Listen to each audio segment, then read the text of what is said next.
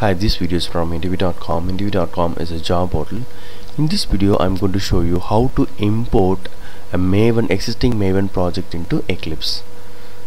So you can select the package Explorer, then select right click, import. Then there will be a lot of folders here. Select Maven, and out of these options, existing Maven projects.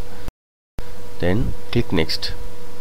Then you have to give your path where you have downloaded or you have your Maven project in your hard disk.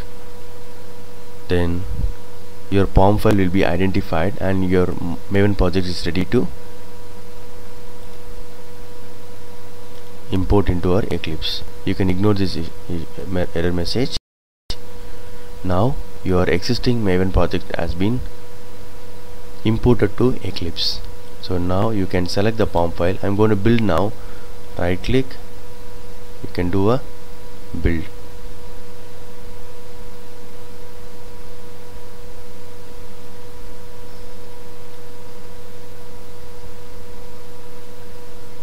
So building is started.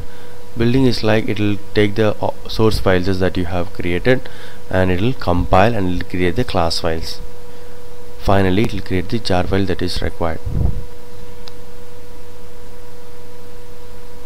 If you have any test cases, it will also run the test cases.